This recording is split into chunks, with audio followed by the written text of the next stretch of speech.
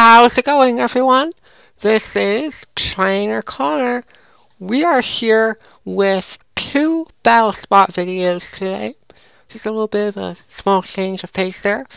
But these were actually matches that I had when I was in school. I finished a math test, and we had a weird schedule a couple of days there where we had 2-hour classes, and so when I was done with the math test, I hopped online and I just wanted to try out some Pokemon there in the battle spot, of course. So we're going to try out Mega Pinsir in these 2 matches. We have my first opponent starting out with potentially a Mega Swampert or just a regular old Swampert. So I start out with my Mega Pinsir, go with Swords Dance. He goes for Earthquake. That actually worked out pretty well because now I have my Mega Pinsir speed and +2 in attack. So he's forced to switch out, or he has Ice Punch. He goes with Latios, and I actually hit that. And you see, I just don't have my return maxed out. If it was maxed out in power, then I would have KO'd the Latios most likely. But I have X-Scissor. This is a weird X-Scissor return Sword Stance and Stone Edge set of a Pinsir there. I have to rebreed it so I can have access to quick attack some, I guess. I don't know. He goes with a Waterfall, I would imagine. Something like that. And you see how bulky my Mega Pinsir is. I put a little bit of defense EVs in there. Unfortunately, my opponent is packing a Mega Sceptile, and I'm still going to be faster, and that's going to seal up this match right here. So that was a clean 3-0 battle right there. That was a quick match. I didn't get a chance to use my Wigglytuff or my Infernape. So that was a nice little match there.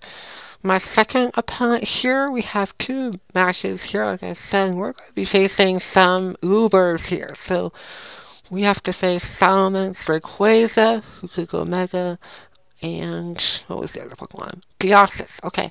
Now, Salamence, though, he has Intimidate. He could go Mega, or he could have a Lumberry. I'm still going to go with a Sword Stance here with my Mega Pinsir.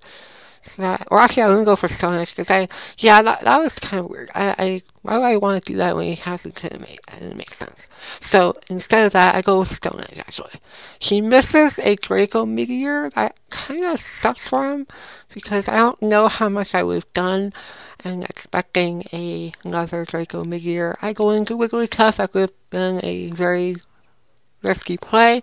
Here, I actually expected Rayquaza to come in. So I go with a Charge Beam, but I miss.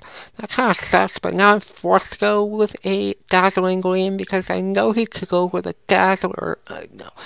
with a Dragon's Ascent, excuse me. And that's going to clean out that Rayquaza, so that's great.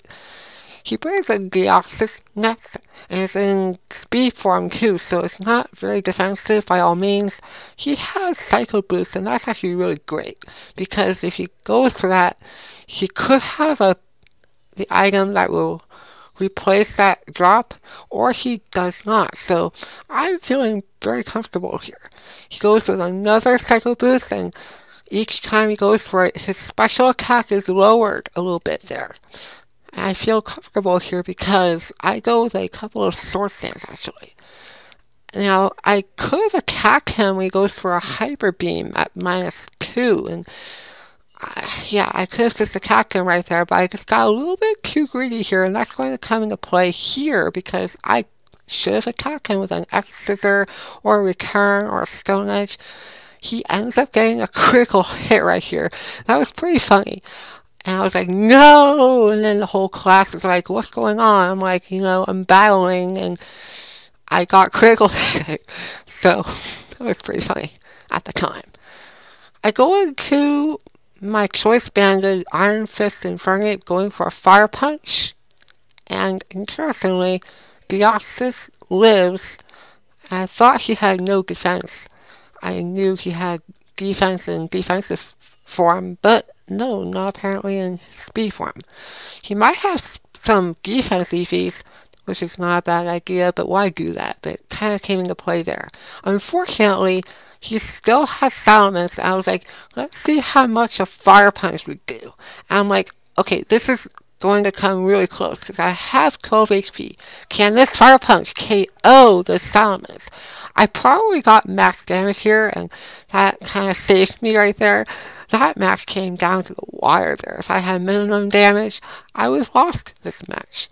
So, those were two awesome matches where I got a sweep from Mega Pinsir in the first match, and then I kind of had an epic match where I kind of got critical hit, and yeah, that kind of just sucked right there. But those were excellent matches. So, that's the end of that video here. Battle spot videos are awesome. I might do more of these in the future. We'll see about that. But if you enjoyed this video, be sure to hit that like button, subscribe, and I'll see you guys later with another upload coming here soon. Alright, hope you all enjoyed. Goodbye now.